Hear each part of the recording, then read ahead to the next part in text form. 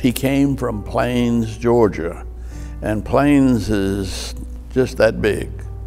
But the culture of Plains, Georgia has impacted the world. He spent first part of his life after the presidency getting rid of guinea worm in African villages. Now, I've been to Africa dozens of times, but I never gave a thought to the guinea worm or the people who were suffering from it. And it was his sensitivity to the least of these God's children that I think made everything go. And he never forgot poor people. And he always remembered that he was one of them. And he went to the Navy free.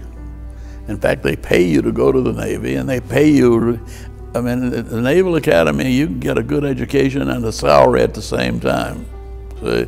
But he earned that. The idea that Admiral Rickover, in putting together the nuclear navy, would pick as his assistant a kid from Plains, Georgia, and that for a while the nation's security rests on a lot of their work.